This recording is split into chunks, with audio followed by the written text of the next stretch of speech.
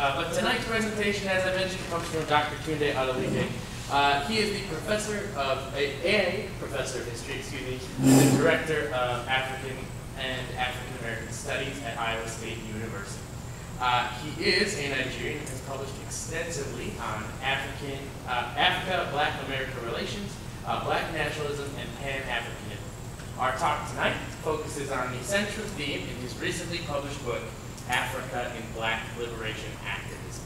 So please give a warm welcome to Dr. Tunde Adeleke.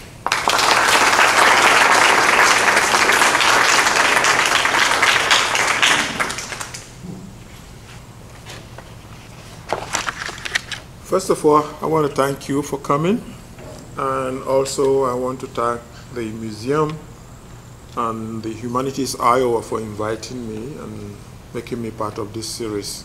Thank you. As Shion mentioned, this is actually the central theme in my recently published book, just published in January, Africa in Black Liberation Activism. One of the central questions that infused the Black American experience from the very beginning of the history was a question that the Harlem Renaissance poet Countee Cullen asked in his epic poem, Heritage. And that question is simply, what is Africa to me? And he goes on to, provide some images that Africa exemplified, most of them negative images.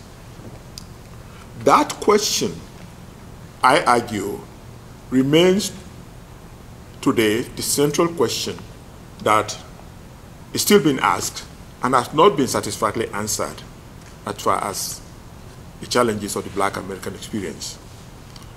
In my book, I focus on 3 20th century Black nationalists and activists who attempted to answer that question. And what you are going to see is fundamentally how they agreed in their answers to that question. And also how in the end, 2 of them disagreed in the answer to that question. And in that very disagreement that occurred in the late 60s, today is at the center of some of the discussions that we are now having as to what direction should the future of Black diaspora studies take. Now, let me mention those 3 individuals: Malcolm X, Stokely Carmichael, and Walter Rodney.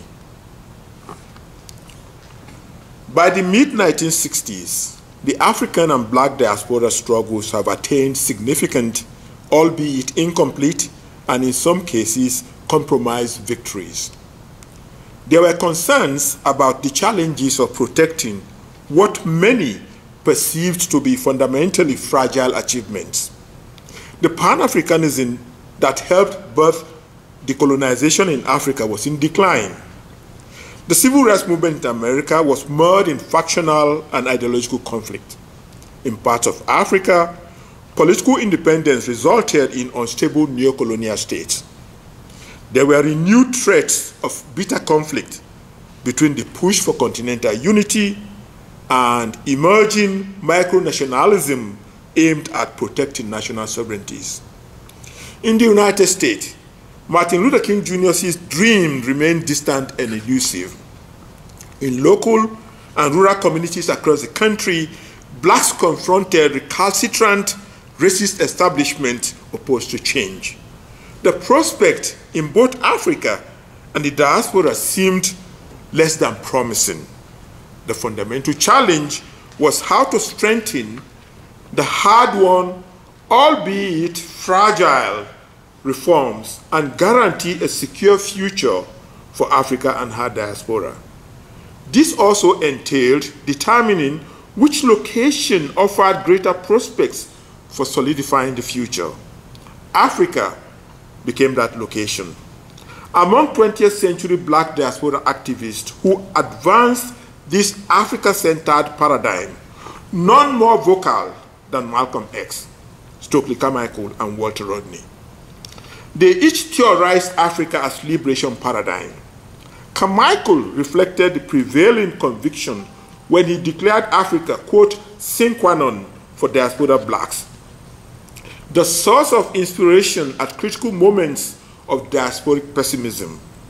Few historical epochs embodied that pessimism as the 1960s, a pessimism induced by the tension between heightened expectation on the one hand and concerns about the fragility of change on the other. Within the radical wings of the blacks resistance in America, some began to search for an alternative strategy that will relocate the epicenter from the diaspora to Africa, redirecting the movement away from the destructive path Carmichael believed it was headed.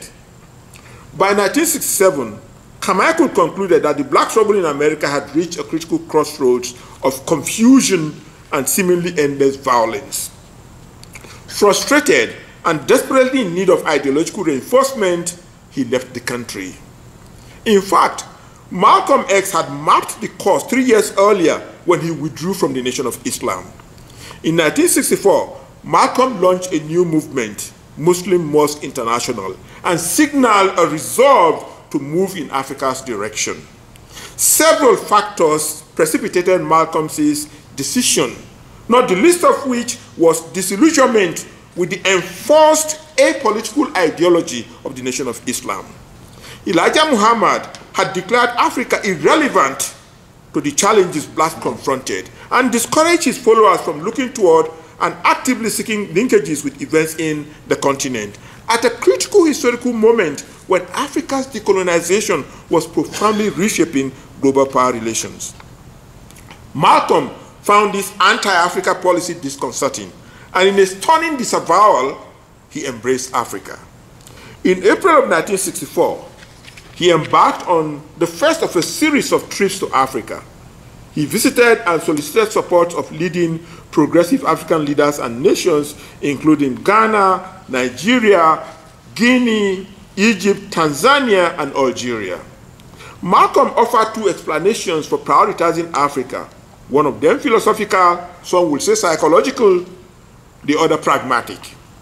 The first derived from his attribution of much of the challenges blacks confronted to psychological dysfunction.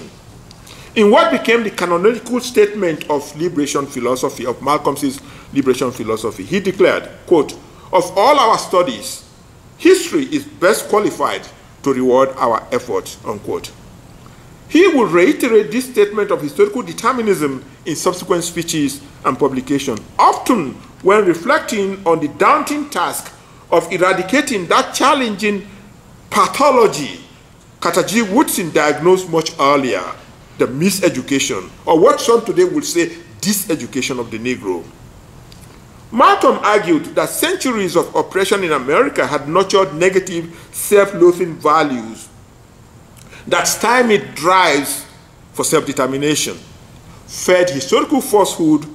Blacks were, not surprisingly, overwhelmed by feelings of worthlessness and inferiority complex. Reversing this condition required sustained research into and a revisionist interpretation of African history. As he reasoned, quote, once you see that the condition that we are in is directly related to our lack of knowledge concerning the history of the black man, only then can you realize the importance of knowing something about the history of the black man, unquote. The pragmatic factor entailed harnessing the power of Africa's post-colonial leadership. Malcolm believed that the emerging political landscape in Africa offered the framework for a global realignment of struggles of oppressed minorities.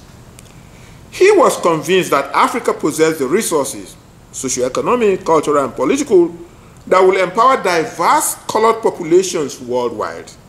In Malcolm's view, these resources underscored Africa's capacity for global stewardship.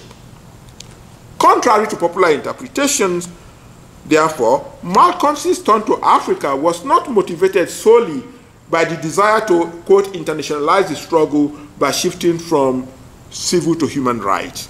Neither was it driven by an obsession with shaming and indicting the United States before the United Nations. Malcolm believed that the challenges blacks confronted had become transnational and transracial, transcending and thus obliterating boundaries that once defined distinct spheres of resistance.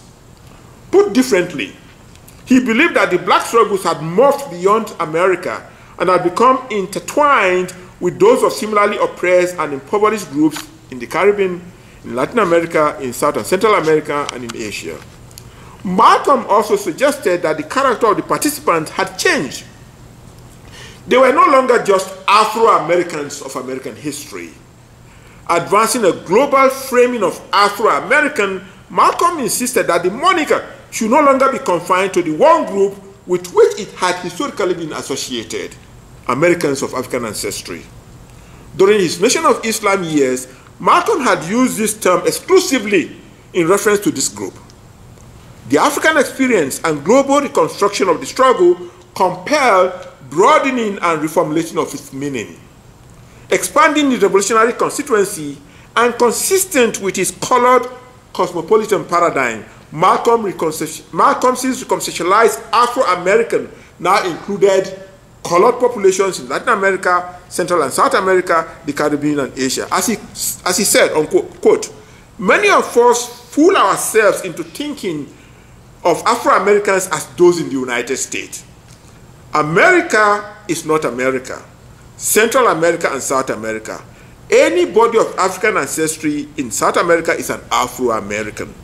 Anybody in Central America of African blood is an Afro-American. The Afro-American is that large number of people in the Western Hemisphere." Based on this broadened conception of Afro-American, Malcolm theorized that Afro-American struggles are now happening in different locations outside of the United States, and the prospect for triumph more promising through linkages as opposed to racialized strategies. Each location, he said, encompassed oppressed, marginalized, and impoverished people struggling against colonial and neo-colonial hegemony. He portrayed Africa as the framework for solidifying the struggles in these multiple sites of resistance. Thus, Malcolm acknowledged both the complexity of the revolutionary constituencies and the imperative of solidarity. He amplified the colored cosmopolitan worldview developed much earlier by Marcus Garvey and William E.B. Du Bois. In the philosophy of The Philosophy and Opinion, published in 1923, Garvey described Africa as the continent that will determine the future and development of global colored communities. Reiterating this theme, Malcolm observed that, quote, "The Black Revolution has been taking place in Africa, in Asia, and Latin America, and when I say black, I mean non-white, black, brown, haired, and yellow," unquote.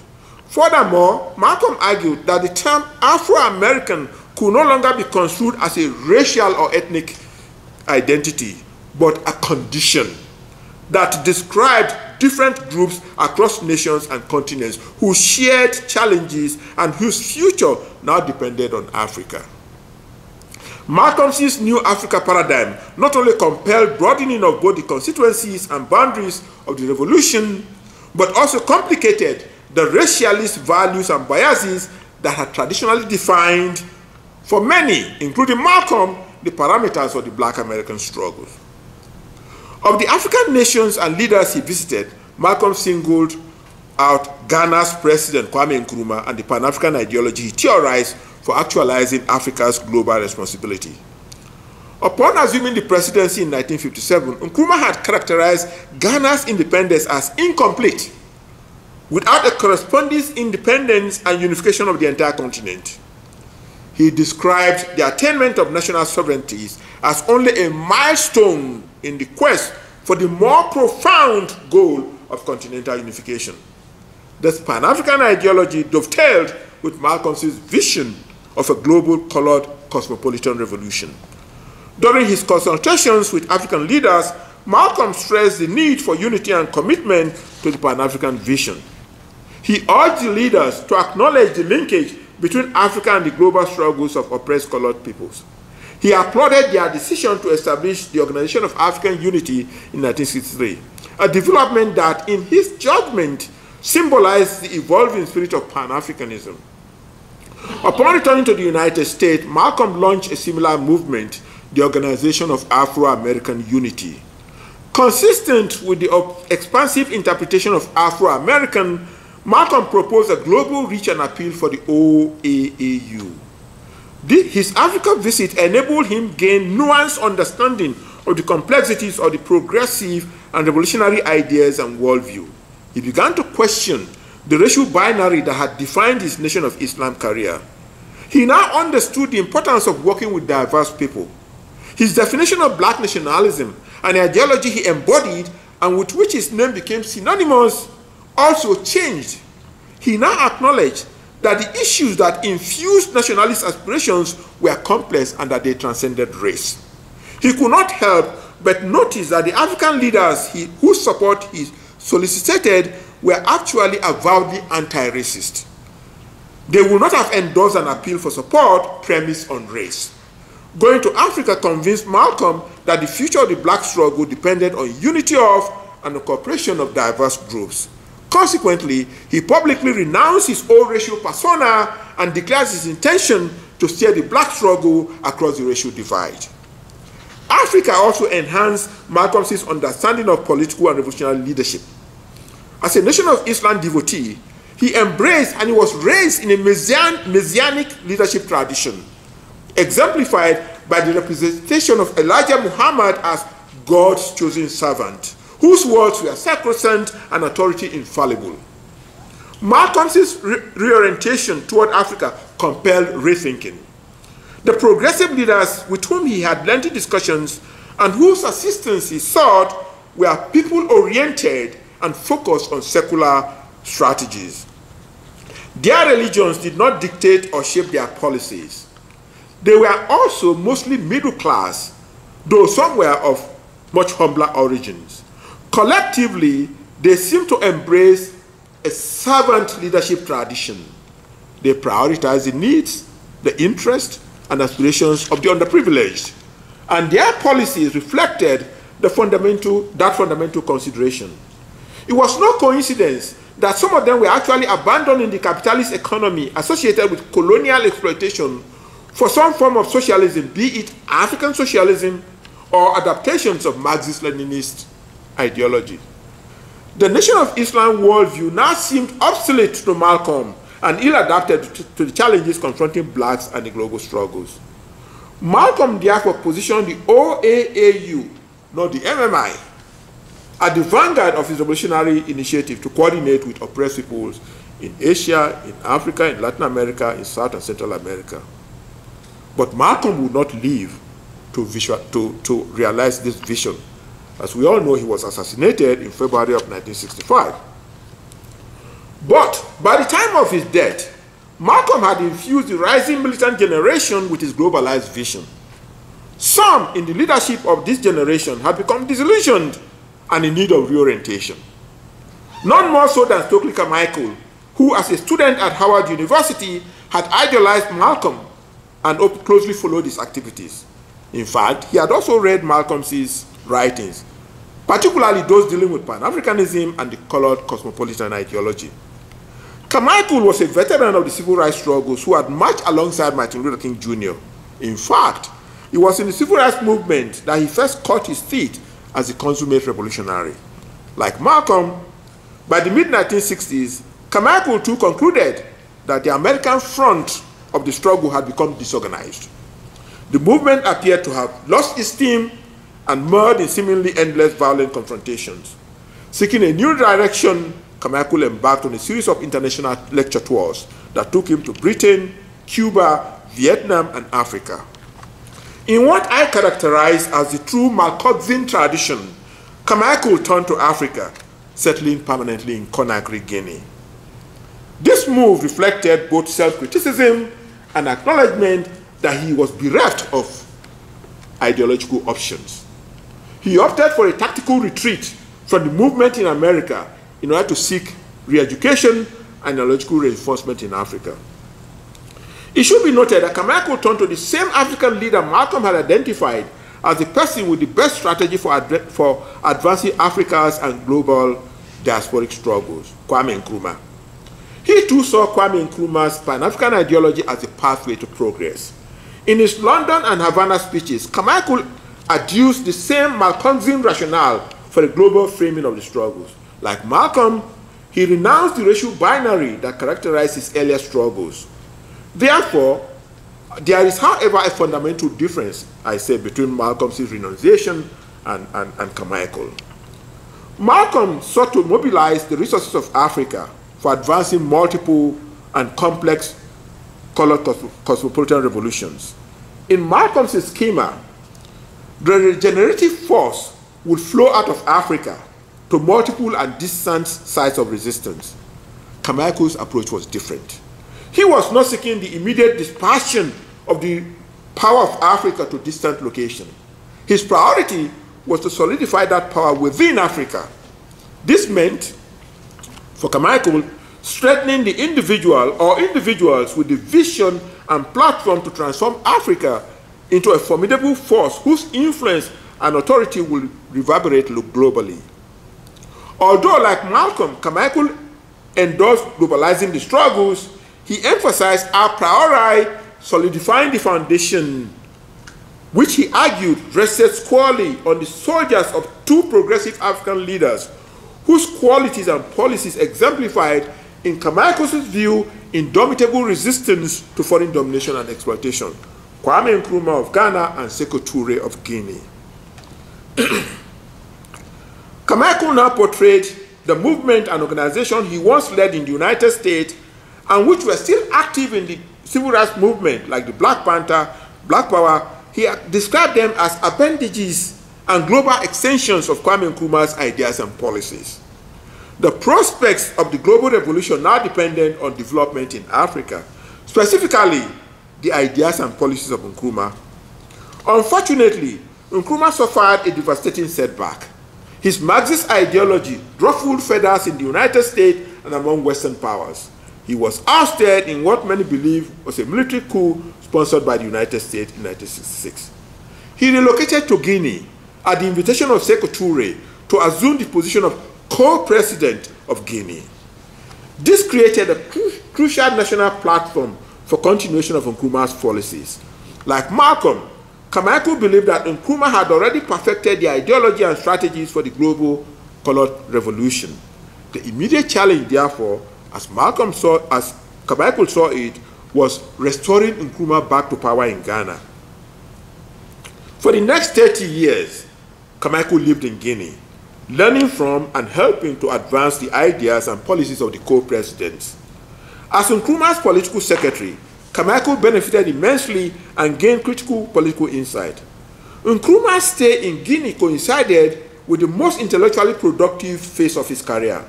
Carmichael read Nkrumah's writings on revolutionary theories and blueprints for Africa. He became a dedicated student of the Nkrumah Touré School of African Political Philosophy, ultimately adopting their names as mark of political respect. Stokely Carmichael became Kwame Touré. Learning Nkrumah's idea was a major consideration for Carmichael's relocation to Guinea.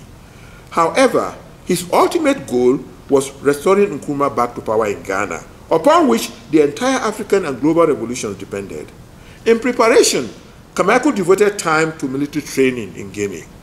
He also spent time conferring with Nkrumah about the revolutionary ideas and strategies for Africa and the global revolution.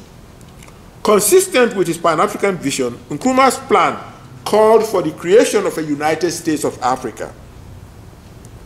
He described the creation and consolidation of this supra-entity, the most effective revolutionary counterforce against the ever-present threat of neocolonialism.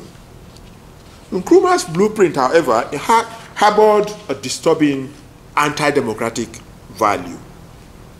He opposed concessions to democratic ideals, that is Nkrumah, contending that such concessions will only embolden and ultimately empower reactionary neocolonial agencies such as the coup plotters that ousted him.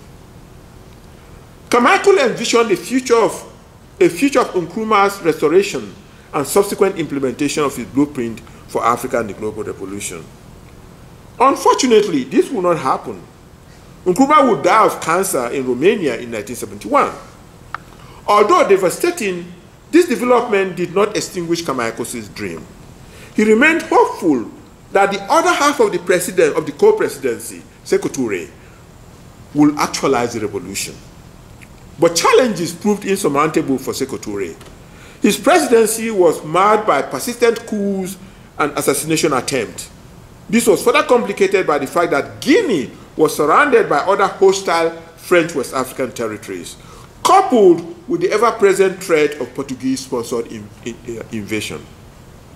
Nonetheless, Touré plowed on with unshakable faith in his people's capacity to overcome adversity. He and Carmichael were optimistic that Nkrumah's vision of a unified Africa, absent foreign exploitation and domination, will materialize. Unfortunately, Carmichael's optimism suffered another devastating blow when Sékou Touré died suddenly in a Cleveland, Ohio hospital in 1984. He now confronted, that is Carmichael, now confronted a dilemma: remain in Guinea or return to the United States. With anti-Touré forces now in control and vigorously and vengefully pursuing and prosecuting former government officials, it was a matter of time before Carmichael too would be targeted. Friends and family members in the United States pleaded in vain for Carmichael to return to the US, but they had all misjudged his depth of commitment to Africa. Touré or no Touré, Carmichael immersed himself deeper in local Guinean politics, even as he too was harassed by the military. He was arrested, he was put in jail. In the end, it would seem that Carmichael derived consolation, my argument, from a revolutionary lesson that his ideological mentor Nkrumah taught him. Quote, that the future of Africa did not rest on the shoulders of any single individual, but on the collective and indomitable will and determination of the people, striving toward freedom, even in the face of relentless and overwhelming adversity.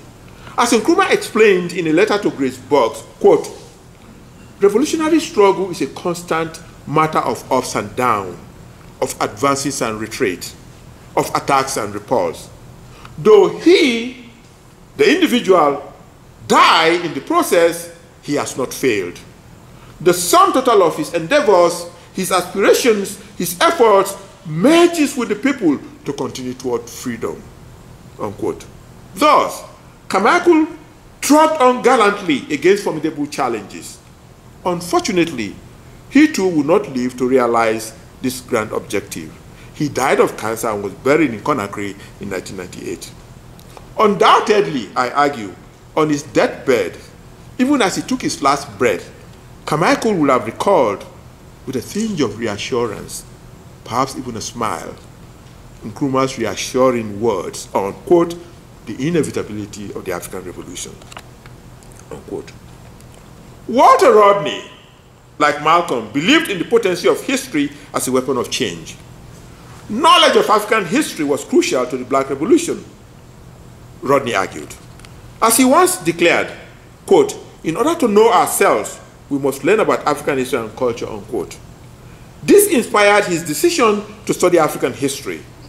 After graduating with a first-class honors from the University of the West Indies in 1963, Rodney gained admission to the University of London, from where he obtained his doctoral degree in history in 1966.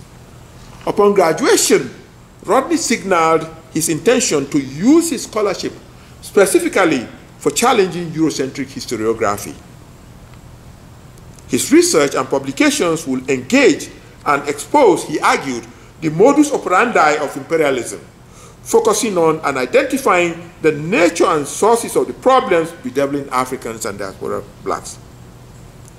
He quickly embraced the function of a revolutionary persona he characterized as guerrilla intellectual, a subversive, anti-colonial intellectual embedded in the academy. Africa became for Rodney, as it was for Malcolm and Carmichael, the force that would solidify the global struggles of oppressed people. Rodney, however, considered knowledge of African history only a pivotal step, not the end. Having studied African history, one had to be in Africa physically in order to acquire much needed practical knowledge and critical consciousness that will enhance one's role as a GI, the guerrilla intellectual. As he explained, quote, I also felt that one of the ways in which one could mobilize was by picking up a certain amount of information within an experience on the African continent itself, unquote. Shortly after earning his PhD, Rodney accepted a lecturer position at the University of Dar es Salaam in Tanzania. It is significant to note that Rodney, like Carmichael, who relocated to Guinea, chose a country with an aggressive anti-colonial agenda. President Julius Nyerere was then experimenting with radical socialist reform rooted in indigenous African culture, Ujamaa. As a Marxist and advocate of scientific socialism, Rodney hoped to work alongside fellow Marxists at Dar es Salaam, able to teach and develop scientific socialist ideas, unquote. This occurred at a time when intellectuals across Africa debated the role of the university in emerging post-colonial states. In Tanzania, as in other former British colonies, universities were perceived as aristocratic institutions that reinforce, not challenge, reinforce the status quo. In other words, they were bastions of privilege for the middle and upper strata of society. In Tanzania, Rodney identified two levels of the struggles that he theorized also existed in other places: the academy, in the university, and the community. Within the university, Rodney argued that Rodney and a group of leftist scholars engaged in teaching, research, and helping to raise students' consciousness. Outside the university, Rodney observed that there were what he called real contradictions, class contradictions, unquote. Consequently, he expanded the scope of guerrilla intellectualism or activism. In the tradition of his ideological mentor, scholar activist Amilcar Cabral of Guinea-Bissau, Rodney insisted that the GI had to be willing to commit class suicide by actively seeking out and engaging the external struggles, identifying with the oppressed, sharing their burdens, and helping to raise their revolutionary consciousness, while also motivating them to become active agents of their own liberation. Rodney's intellectual achievements and theoretical insight notwithstanding, he quickly realized that being non-Tanzanian had limited his ability to participate effectively in the external struggle in the community. That is, he could not effectively commit that class struggle that he says was not really significant. This led him to conclude that only indigenous intellectuals who possess the capacity to bridge both fronts of the struggles. Rodney therefore urged the GIs working in foreign environments to, quote, recognize certain limits in any given political situations, limits of culture, limits of one's legal and citizenship rights, quote. Limits that acknowledge the fundamental difference in the language of communication between the academy and the community. In the case of Tanzania, English in the university, Swahili also greater community. Due to the above constraints and limitations, Rodney advised GIs working in foreign environments to confine their identities or their activism within the university and leave the outside political struggles to indigents. Rodney therefore felt handicapped in Tanzania. Though he had the requisite academic qualification, but his non-indigent status bolstered in him a disconcerting feeling of cultural deficiency. Consequently, in 1968, he abruptly ended his stay and decided to return to the West Indies, where he thought he could exercise both intellectual and cultural competencies. He accepted a teaching position at his alma mater in Kingston, Jamaica. Unfortunately, Rodney's return home will be short-lived. His guerrilla activism proved threatening to the government, which promptly barred him from returning to the country after a trip to Montreal, Canada, to attend the Black Writers, Congress. His cultural deficiency notwithstanding, Rodney returned to his old position in Tanzania. And for the next several years, he unleashed his intellectual guerrilla activism against neocolonial interests. This period actually witnessed the publication of much of his combative and iconic anti-imperialist writings, perhaps the most prominent being How Europe Underdeveloped Africa, published in 1969. Ultimately, Rodney gained proficiency in Swahili, and combined with his prodigious scholarship, it seemed he had finally achieved the requisite qualification as a foreign GI able to straddle both sections of the struggle. Yet, the feeling of cultural inadequacy persisted. The fact is that Rodney never felt completely at home in Tanzania. His view of revolution possibly explains the persistence of cultural deficiency syndrome.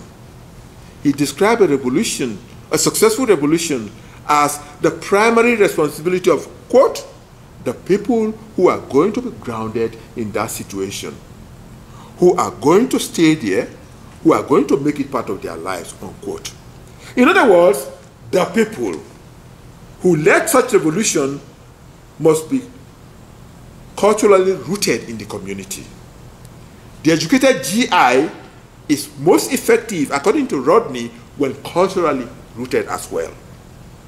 The GI has to function within his or her native cultural environment, where he or she possesses not only the history and language, but most critically, mastery of the nuances and idiosyncrasies that will, quote, break those boundaries, unquote, separating the university and the community. Rodney's experience in Tanzania suggested it would be difficult for a GI working within a foreign culture to attain the depth of cultural grounding that will facilitate merging theory and praxis. His challenge clearly underscored the limitations of academic qualifications.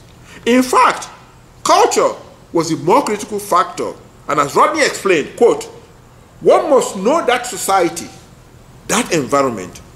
One must have a series of responses and reflexes that come from having lived a given experience. One must be able to share a joke because of a nuance in language and pronunciation, unquote. Proficiency in Swahili notwithstanding, Rodney felt handicapped by inability to master the cultural idiosyncrasies that would have helped him to develop those responses and reflexes with which to engage both levels of the struggle in Tanzania. So he was confined to the university and limited to engaging other intellectuals at the level of theory, isolated from the equally important function of grounding with the Tanzanian masses. Rodney concluded, therefore, that his days in Africa were numbered. Acknowledging the magnitude of the challenge, Rodney wrote, quote, it would take virtually a lifetime to master that language and then master the level of perception that goes with a culture, unquote. He now considered that Africa was, quote, never an end in itself. It was always a means to an end, he said. He was always with the understanding that I will return to the Caribbean, unquote.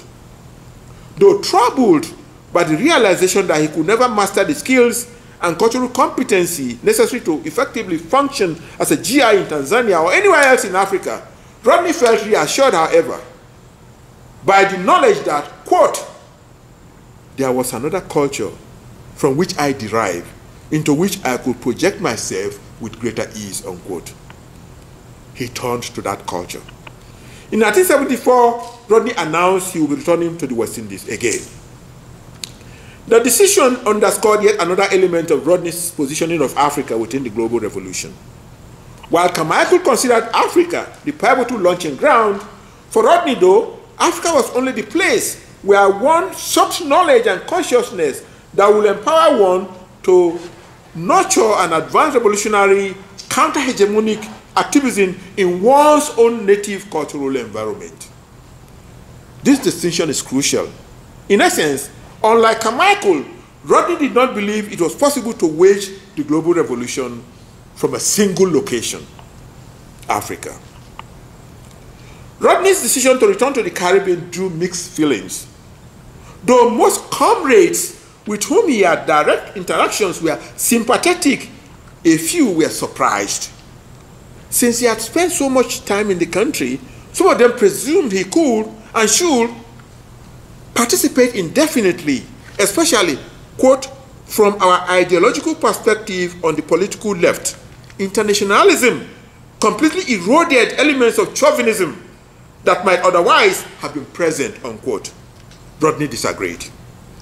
He could not perform GI activism effectively anywhere else but in his native Guyana, where culturally and linguistically he felt adapted and able to bridge both fronts of the struggles. Rodney's action should not have surprised anyone, I argue. He had earlier hinted that he came to Africa primarily to enhance his knowledge and understanding of Africa in order to serve more effectively the cause of liberation in the West Indies. Though Rodney was unapologetically Pan-African, at heart he was a proud and dedicated West Indian nationalist. While Africa was the intellectual battleground, his ideological and guerrilla battleground of cultural competence was the West Indies. On this matter, Rodney and Carmichael diverged. Carmichael once informed Nkrumah that the black struggle was at an impasse everywhere. It seemed to Carmichael that Africa was the only viable context. He was not the least troubled by cultural or linguistic competency or deficiency. On the contrary, Carmichael believed that a truly committed revolutionary could function anywhere regardless of whether or not he or she belonged culturally and linguistically. Certainly, certainly difficulty with the French language in Guinea had not prevented Carmichael from immersing himself deeper in Guinean revolutionary struggles. For Carmichael, the future of the global colored cosmopolitan revolution did not depend on an individual cultural or linguistic competency or nativism. It should be recalled that Carmichael began with acknowledging multiple sides of resistance in his London and Havana speeches. Subsequently, he shifted to adopting a single dominant side, Africa. Carmichael's Africa-centered paradigm complicated Rodney's cultural competency argument. Although Rodney acknowledged shared challenges and unifying attributes across Africa and the diaspora, he also underscored cultural and linguistic differences, which were not amenable in his argument, in his words, to grand singular narrative. He insisted that one's battleground not be defined by or derived from Africa's preeminence, but more profoundly by one's cultural identity formation.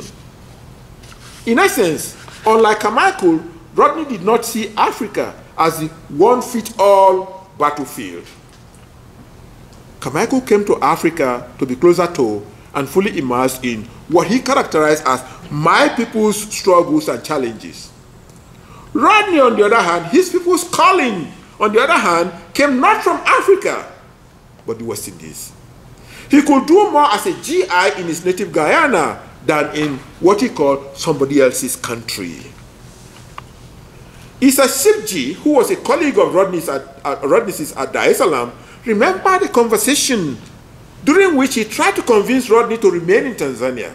Quote, "You can easily try and get your citizenship and continue the struggle here in Tanzania. You don't have to go back," he recalled telling Rodney. To which Rodney responded, "No, comrade, I can make my contribution here, but I will not be able to grasp the idiom of the people. I will never be able to connect easily. I have to go back to the people I know and who know me," unquote.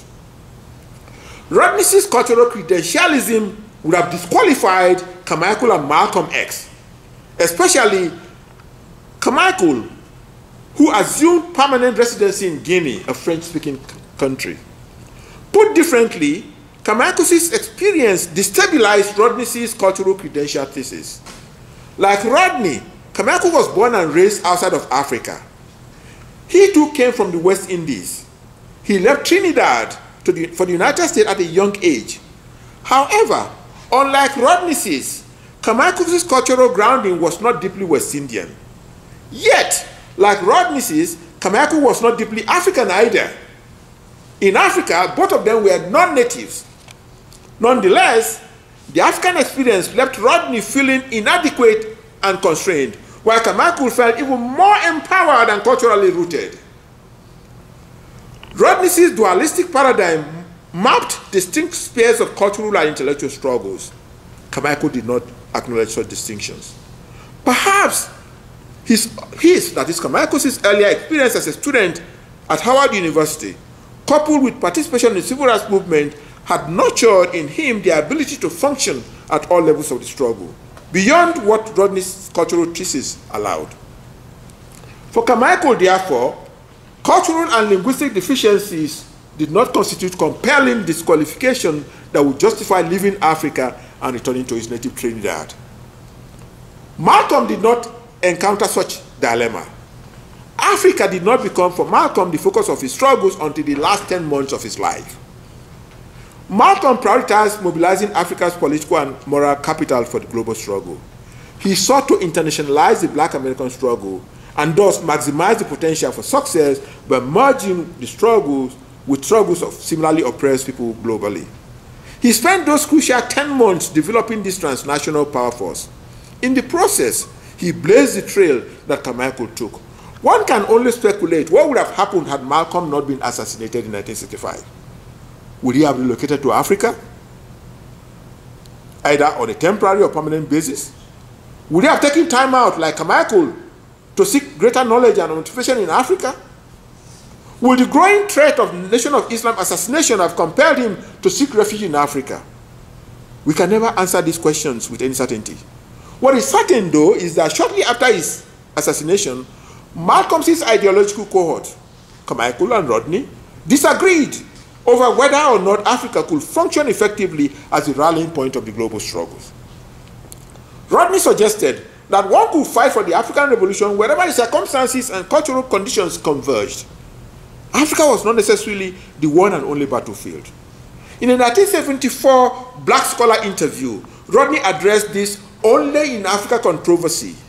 He was asked to react to the view then propagated by some prominent blacks, notably Stokely Carmichael, that, quote, Africa should remain the focus of the struggle, unquote.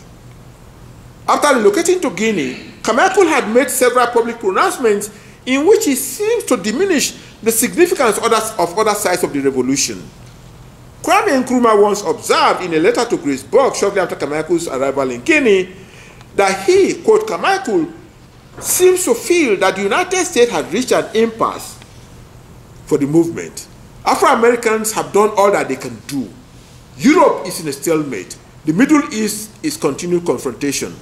The whole of Asia is in turmoil. It is only in Africa that the situation is not so frozen, unquote. Rodney objected to this only in Africa claim and its implications. He was very clear and pointed in his response to the Black Scholar interview question.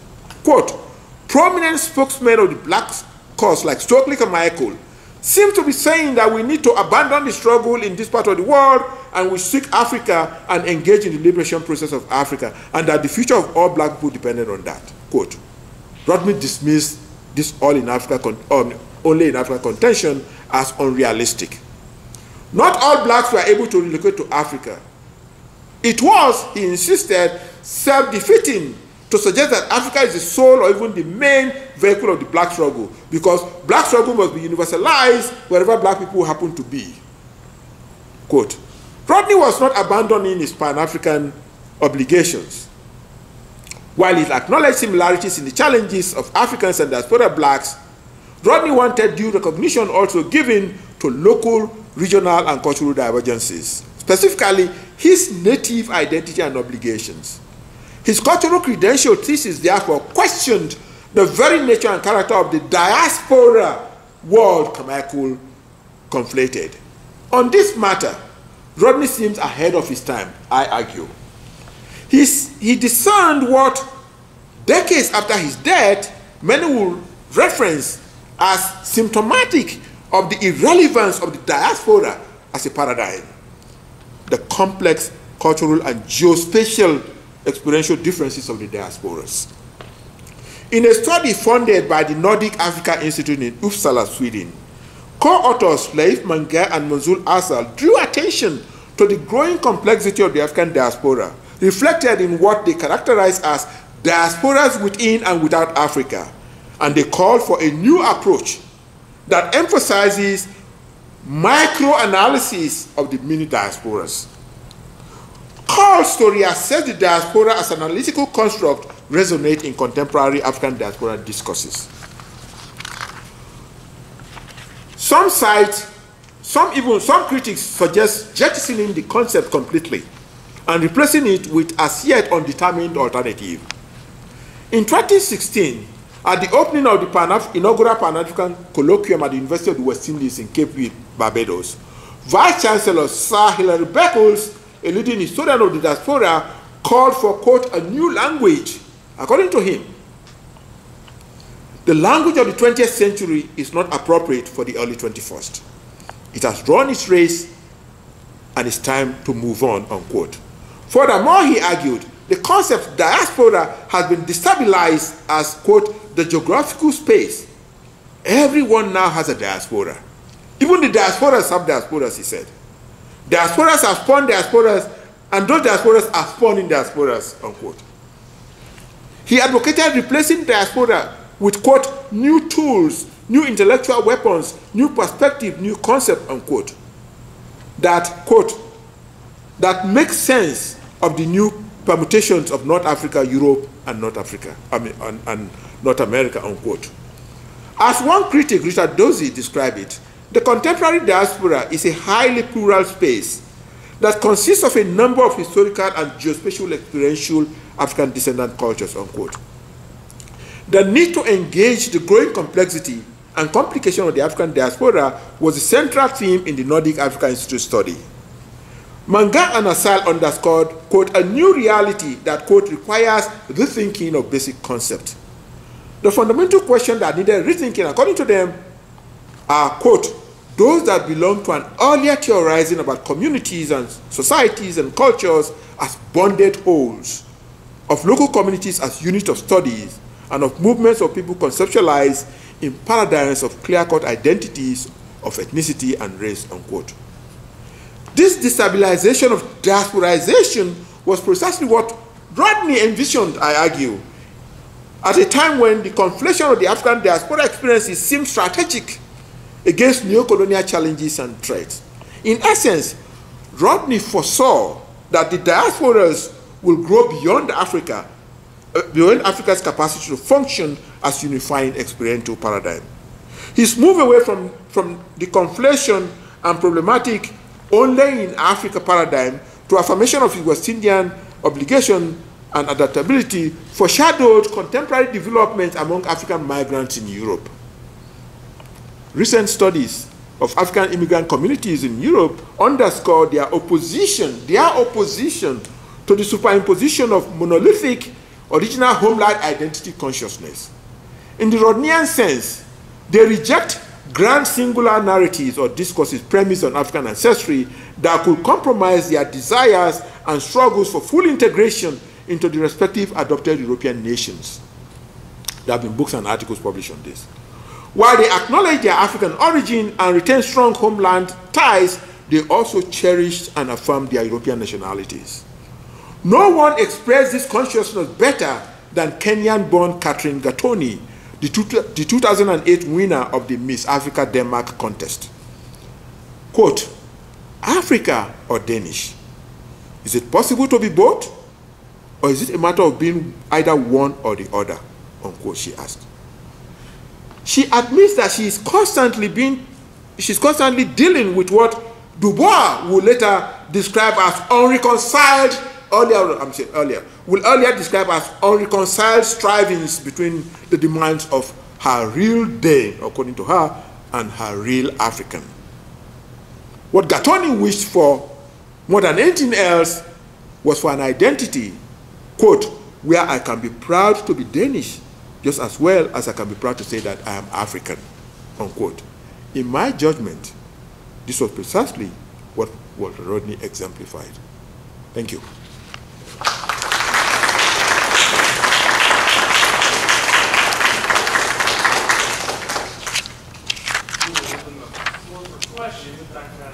Yes, let's have some questions. I'd like to draw an analogy, and you tell me how far from the truth I am. Yes. Europeans created, I'm just going to go with two, I'm not going to make it too complicated. Europeans have created two sets of people that do not exist except in the creation of Europeans. They came to this continent and decided all these Native Americans were not them, when in fact they had different cultures, different languages, different backgrounds, different religions. Europeans created Africa. There is no Africa other than a continent. But we ignored that and conquered both. And both are trying to deal with the outcome of that. And what both of them have in common is they're the original people and their dealings with Europeans. And they're trying to struggle with their similarities, and there are vast differences within each of them. Does that make sense? It makes sense. What we can call the orderization of Africans, you know, which is central to European imperial ideology, was very strong. And this is precisely what Malcolm and the others are struggling about, you know, in terms of, you know, their call for African unity and global decision. This orderization was critical to European, you know, design in Africa. But let me just address one critical point. Africa, the very concept Africa itself, was a European concept. The Africans, those who call Africans, who came to be called Africans, didn't call themselves Africans. You know, they had their ethnic identities long before the Europeans came. And in fact, the concept Africa, some argue, was actually something that evolved here, outside of Africa. But, you know, that aside, the use of this orderization, you know, of, you know, characterizing Africans in ways that justify European domination, it's a universal European, you know, tradition, which, as you rightly point, you know, they use against the Native Americans here. So yeah, I do agree with your comments. Yes. What do you feel Malcolm X would have accomplished if he was not assassinated when it comes to the Afro-American and African diaspora? That's really, you know, it's a difficult question to answer, because we do know that when he came back from Africa, there are those who argue that he was actually moving toward king. He was moving gradually toward king, you know. And we are left to wonder what would have happened had he not been assassinated. What the two of them would have done, we don't know. Because King himself, as you know, was moving away from that dream persona and was becoming much more critical of America when he was assassinated. So that the two of them went toward each other. It's one of the, you know, those moments in history that you wonder, had it happened, we don't know, you know, if that would have changed the history or the course, we don't know. But, you know, I don't know if, you know, if Malcolm, what direction he would have gone with his colored cosmopolitan ideology. But what I do know is that he was very much emphatic that, you know, he saw potentials in Africa. He saw potential in African leaders. That's his, you know, his vision. That's his strategy. That Africans be strong, the leaders be strong, you know, and understand that there is this linkage, that they cannot do it alone. Africans cannot do it alone. They have to also, you know, embrace the struggles of their brothers and sisters in the diaspora.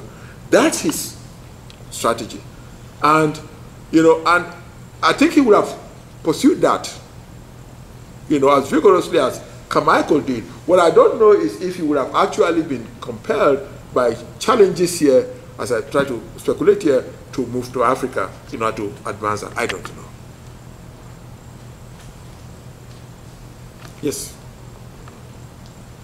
I think the fact that these men were looking at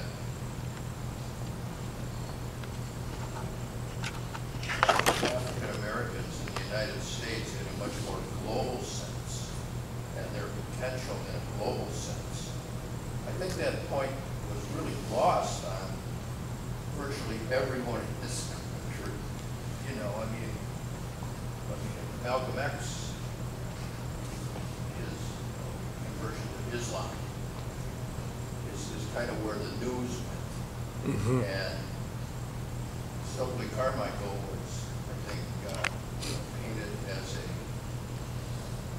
disruptive force in the United States. Yeah.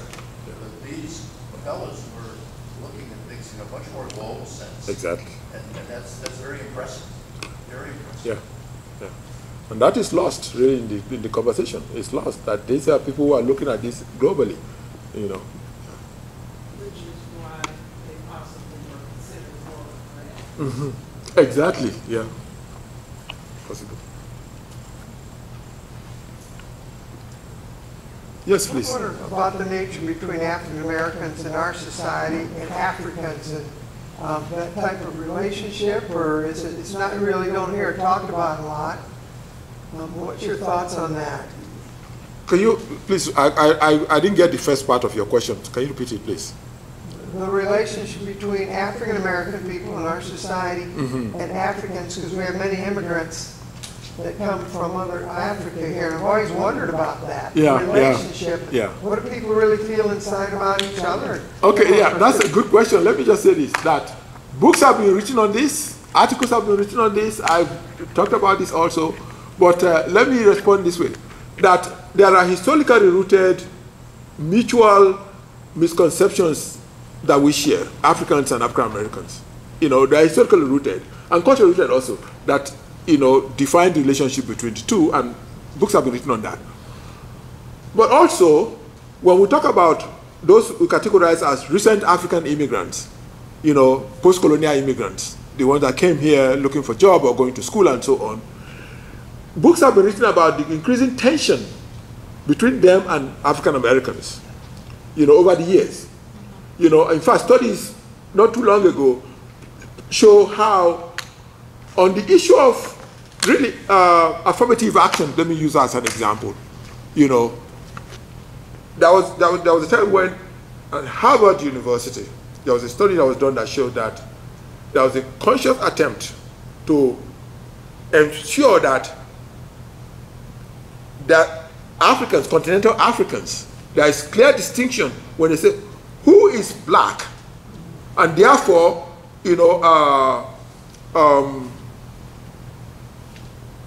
should be considered for such privileges, affirmative action, or whatever it is, you know, that it is clear that continental Africans, you know, are not included in that definition. Let me give you an example. When I came to, I used to teach before coming to Iowa State, in a school where I learned for the first time that when you define black, my kids don't fall in that category. Because there's scholarship, you know, for blacks. And when my kids applied, they told, oh, no, not Africans. This is real, you know, black Americans. So there are situations like that, you know, that exist. And people don't talk about that publicly. You know, I've been a victim of that. And I'll give you, just let me share, you know, this background. One of the books I published is titled On African Americans. On African, UN, On African Americans. And the book is about the 19th century black nationalists, some prominent black nationalists of the 19th century, that black scholars here have written about, published about them. When I read those publications, and I read the writings of those individuals, not the interpretations, their own writings, their own words, I came to a different conclusion. And in my book, published in 1998, I argued that Africa, as far as Africans concerned, when they look at imperialism that came in the late 19th century, early 20th century, that imperialism that, you know, laid the foundation for colonialism, black Americans were part of that ideology of imperial. It wasn't just the British, it wasn't just the Germans. You have to read their writings of their characterization of Africans as backward, primitive. These are black American nationalists. And I dare to challenge that in my writing. And I know what I went through in terms of the insults and the phone calls I received. How dare you say this publicly? How dare you say this about black Americans? Didn't your ancestors sell us into slavery? How dare you say this? I got all this But I'm a historian, and my argument is that I'm a historian. I deal with the facts, and I cannot ignore that interpretation because it exists. So there are black Americans who saw Africans as primitive, backward, everything the British said. They say, yeah, it's true. That exists. As a historical underscore, it's there. But the more contemporary challenge is that intrude into the relationship and makes it more complicated. It's about the economic, challenges black Americans confront today.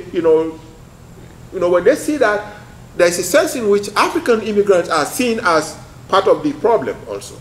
And that's the reality. Yes? When way back at the beginning, when Obama was very thinking of running for president, early in his career, there were rumblings within the African-American community that he's not from the American slave experience and will not understand us. And if you read his autobiography, as well as letters that have recently come apart, we created his blackness. He was not raised as African-American. Mm-hmm. Mm-hmm. We have forced an issue. Mm-hmm. What do you mean when you say we? White European people. And you say he wasn't raised as African American? He was, well, first he was raised, depends how you want to derive these. Okay, is somebody here who's Italian American, Italian.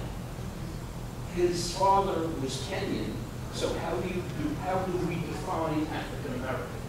Okay, there are some African Americans, I read Chicago Defender, I read some black press, who did not define him as African American because African American is slave African American. Okay, Charlize Theron was African, right? If she moved here and had citizenship here, is she African American? These definitions are definitions we have created. Mm-hmm. And we have created Obama's blackness. He was not raised in the traditional African American sense that we. Although he still experienced it Correct. later in life. He still Right, and experienced that's an experience we forced on him. As you're saying, when he was in the States and he was in school. Correct. Correct. We identified him. Yes. Mr. Randall. You made a very good point about this concept early as you began to present about the importance of history and why it is so very, very important, especially when it comes to evaluating people, Mm-hmm. where so much imposed negativism or cloudiness has been fed to us, sometimes imposed on us, as we seek clarity, as we seek cleansing minds or filling minds. Of course, we get closer to the truth. And it is general, but this is one of the You're right. Yeah. one of the perils that history can provide. Yeah. That's true. And also, just to add the point you made, and which also reflects an part of the answer to your question, is this notion of, authenticity when it comes to who is an African, who is an African American. And one of the problems I had when that book came out was when I go to conferences and I've been asked, that, you are not from here. You don't know the Black American experience. You've not experienced it. So because of that, how dare you make such comments? You are from Africa, and that distinction suddenly becomes important. That that I've not experienced something, so I cannot write about it. And anyway. You've experienced it from your own perspective, and the story that we're talking about, you're part of a group of people who have been affected by those experiences and other people in your groups. And you are a part of In fact, what I argue actually in some of my writings, I argue that if people who say that I've not, say, oh, you've not experienced racism, or which is what they say, say Africans, continental Africans don't experience racism as to a degree that African Americans have, and so on, so forth. And I say, because I give my example, I left my country for that reason. The racism I experience is not white-black, it's black-black. And back home, they call it tribalism, but it's as vicious as racism goes, that in many African countries, And when I talk about my personal experiences, it can't go any worse than that in terms of, experiencing racism. But then it's a fellow black person, a fellow African. Yes. I want to thank you for, who was that that asked a question about Africans and, Yeah.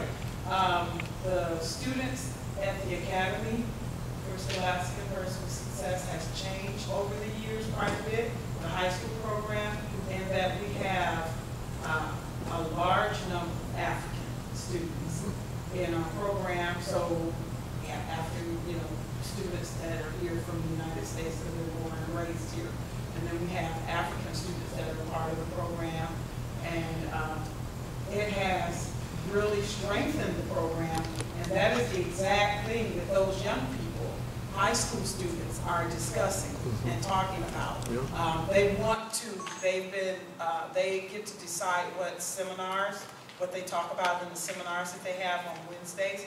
And that was one of the topics that came up that they wanted to discuss. Yeah, let me just add that even at Iowa State University, we've had it twice now, where we have a panel of African Americans and Africans talk about this issue. Because they are aware of it. It exists. Yeah. I think of that, those multiple scores that Malcolm X was talking about.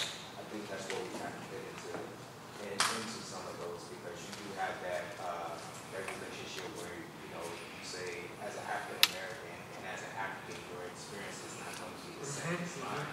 And I've heard it from both ways. I have African friends, and that's something that some boys meet when they get daishiki. They can say, "Oh, well, that's cultural appropriation." So, I mean, I've heard it from both sides, and I just think it all stems from ignorance, and not being able to know. The biggest thing with the African diaspora and African Americans is, by coming over on the slave ship, a lot of us lost our culture.